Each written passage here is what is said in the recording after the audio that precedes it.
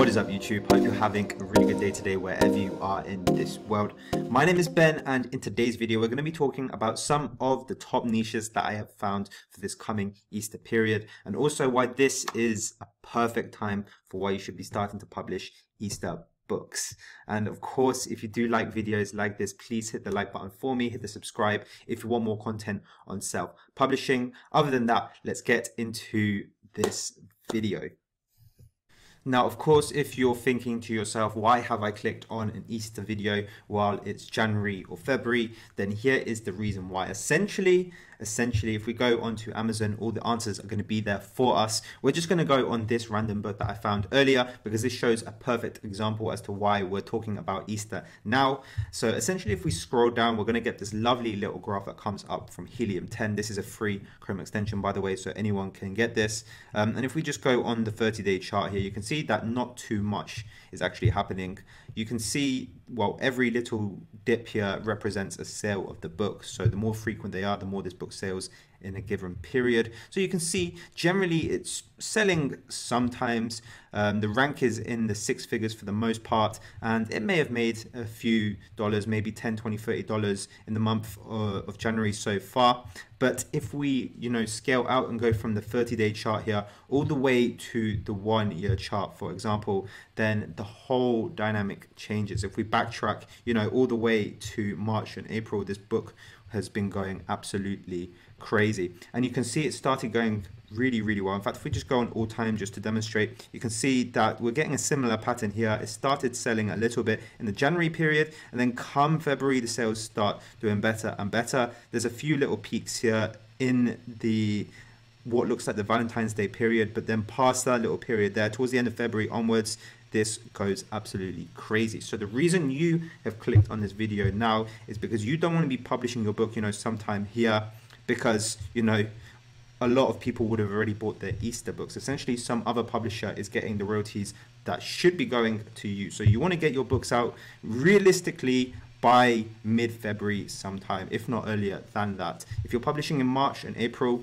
then it is a little bit too late for you. You do want to bear this in mind for the next season and niches that come up. But ideally, for niches like Easter, for niches like Christmas, you want to be publishing months in advance. So for Easter, which is in April this year, the 17th of April, you want to be publishing your books in January and February at the best. So now we've addressed that, we're just going to talk.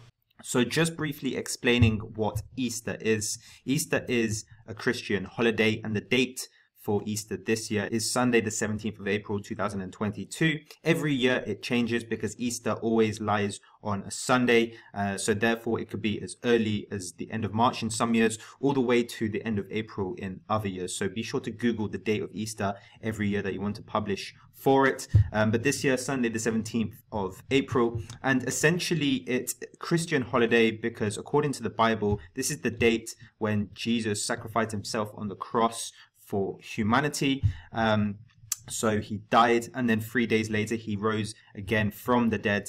And obviously this is a very highly religious and celebrated thing. So the way people celebrate this is through things like Easter eggs. So Easter eggs will be eaten by kids. It will be hidden, and then the kids will have to look around like a hide and seek for those Easter eggs. There's the Easter bunny, which is like the patron. And then there's many other things as well. Obviously, I don't have all the words for you at the tip of my tongue, but you can go on this word list here. The link for it is in the link in the description below. And basically, it gives you a whole brainstorm of all the words that are associated with Easter. So let's go ahead and load that. So I actually went to a different website for the Easter words just because the other one didn't have it. So I'll leave a link in the description below for this one. This one's really good for brainstorming, all the different things that happen around Easter. So things like Ash Wednesday, for example, the Easter egg hunt, as I was saying before, the crucifixion there, Easter service, Good Friday, Palm Sunday, Easter basket, cottontail, and all these different kind of things, Lent as well. So these are all very important words to know, especially if you're making the word searches, if you're making coloring books and stuff for Easter. So having said that, now we're going to move on to the niches that I had planned for this video. So right off the bat, we're going to get with the most impressive one that I've seen first, and it's this one right here, the extraordinary puzzles for kids. And I chose this book for a couple of reasons for this niche video. Firstly, of course, the rank is really new, and the rank is already doing extremely well, 65,183.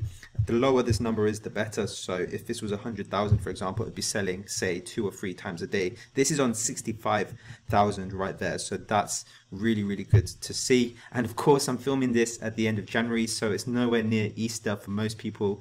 And yet this book is doing really well. So that's a really good sign to me. The second thing is that it's really, really new as well. Look at this, January the 12th, 2022. It's weird seeing the year 2022 plastered all over Amazon now. Time is flying, but unbelievable that there are still a lot of opportunities for low content publishers on Amazon. It's not just people making books in 2016, 2017 that, you know, are making all the money with KDP. It's new people as well, and this book is a perfect example of it. And of course, number 3 is the fact that they have a range of activities on the front cover. It's a very elegantly designed cover, and it's got that nice little pun here at the start, extraordinary puzzles. So obviously with Easter, there's a lot of Easter eggs, so this pun is pretty much perfect. So I would be putting a lot of focus into books like this. Obviously, they've called it a puzzle book, but it can also be an activity book. But if you do look on the Helium 10 Easter puzzle books for kids, takes it a little bit over activity books, and that's probably why this author has chosen to call it a puzzle book rather than an activity book. But it technically is an activity book, as it's got a range of activities as well. So you can see mazes, word search, follow the pattern, connect the dots, and a few more things there. So if we just scroll down and have a look at some of the puzzles they've included.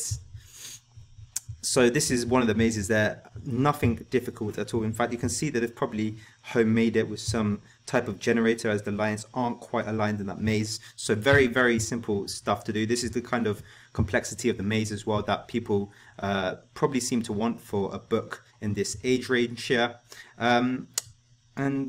And of course, there's no more puzzles to be seen. But yeah, this is our first niche, and this is one of the niches that I will be doing for Easter. And this is a very effective age range to do it for as well, ages 4 to 8 essentially. And of course, just before we move on to our second niche, I want to point out something very important with the keywords. If we go ahead and look on Helium 10, this is our keyword research tool that we use from Helium 10. And we just filter by search volume, so the ones with the highest search volume come up near the top. Then you can see there's children's books, kids books, and the third one down the list is what I have my eye on here, so the Easter basket stuffers. Now when you have a look at this, these are small gifts that you put in an Easter basket to give to a kid during Easter. Now this is exactly the same as a stocking filler and all related keywords to that. So for an Easter basket, people might put cheap things in there. They're going to be putting expensive things like PlayStations. They're going to be putting, you know, sub $10 gifts in there. And of course, your books, my books, all your low content books are going to be a target for those type of gifts that will go in the Easter basket. So that's a tip from me to you. This is a keyword you definitely want to be using, because look at the search volume, 26,000 there. And when you compare it down to Easter books, for example, that's only got 3,000 at this moment in January. So that just shows you the scale of this keyword here. So you definitely want to be using this as a keyword for your Easter books. Now onto the second niche that I have for this video. This is for the more creative people out there, the more advanced people, and obviously this isn't as much low content, but it's hard to ignore given the amount of success that these books are having, and they are the children's books for Easter.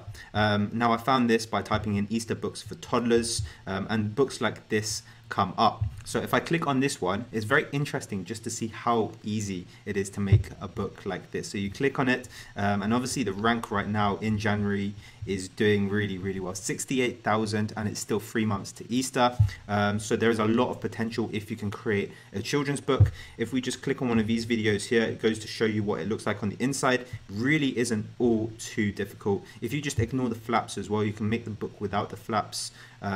But you can just see that there's an illustration, and essentially the plot of the book is that there's a girl, she goes with a dog, there's a lot of Easter eggs hidden, and then she goes into different environments to try and find these Easter eggs. So you can imagine for a toddler, this would be a very, very nice book to have. It's very, it stimulates the imagination in the children.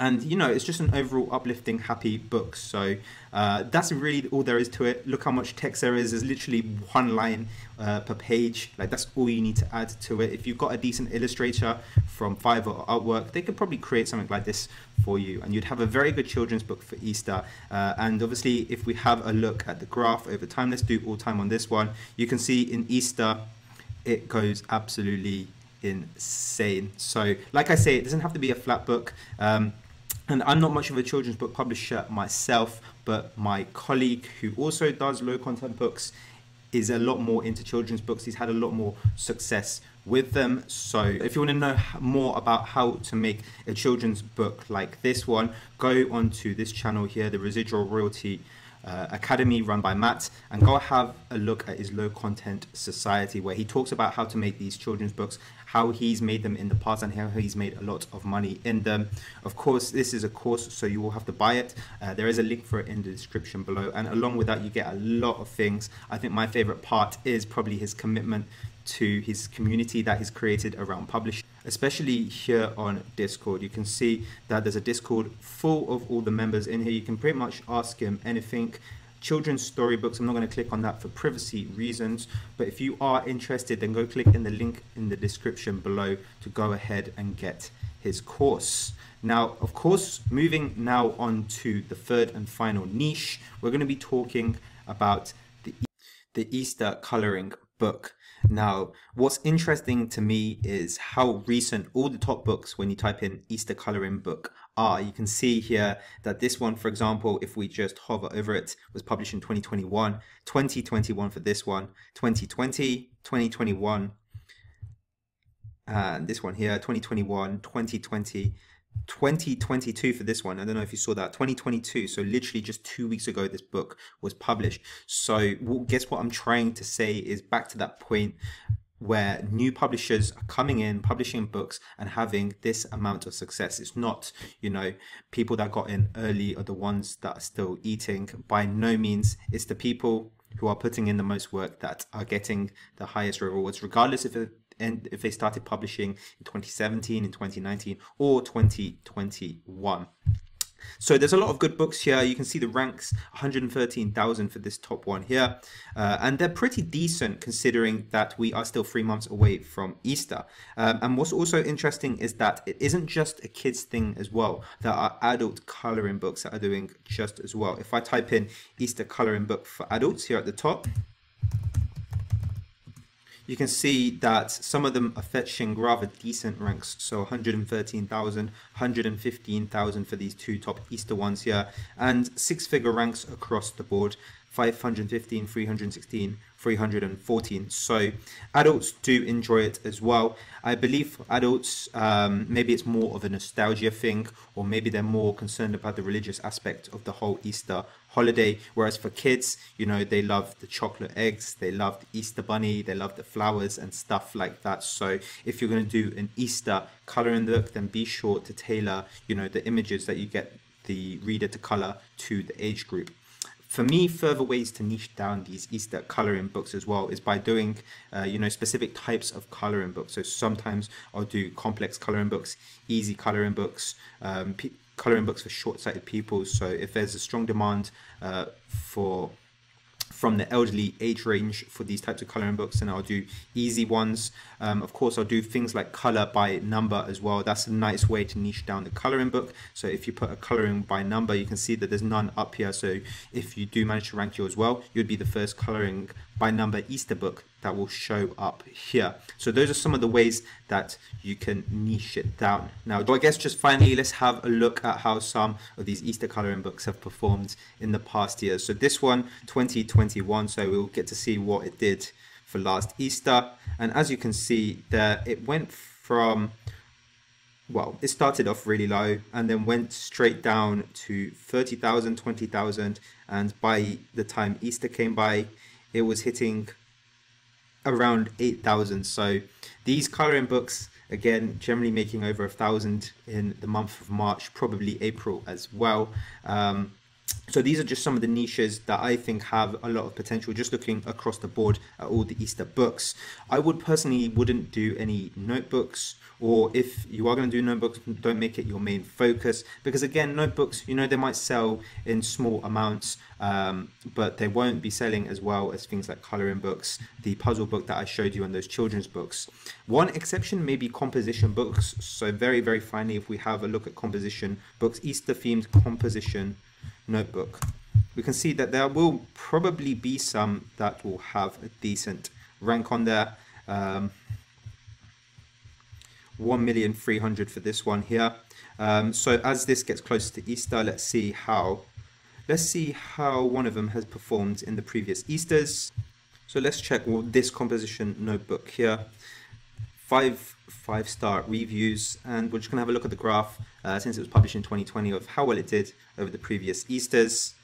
And yeah, we can see there was a few sales over in April, but you know, for one of the top Easter composition notebooks, it hasn't done so well. So I wouldn't make notebooks my main focus. I would make the ones that I've shown you previous in this video my main focus for Easter.